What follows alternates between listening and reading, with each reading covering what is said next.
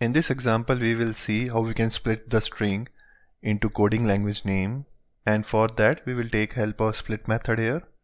But first of all, we need to check whether this string supports the split method or not. And to know about the member, method and properties of an object, we can take help of getMember commandlet.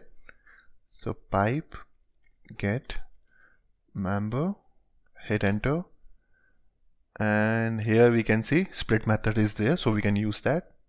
So let's write here, and here we will need ForEach-Object commandlet to perform operation on each item. So mention ForEach-Object.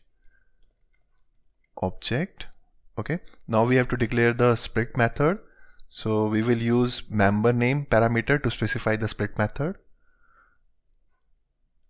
Member name, and mention the method split, and we will use argument list parameter to identify the dot as the split delimiter.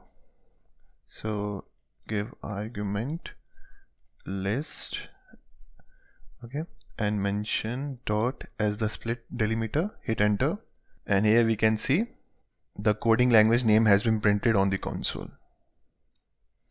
The another way to perform the same action will be, instead of writing this member name and argument list, let us use the traditional syntax, which includes a script block and the current object operator. Okay, and let's use the dot and the split method. Close the block and hit enter, and here we can see coding language names has been printed on the console.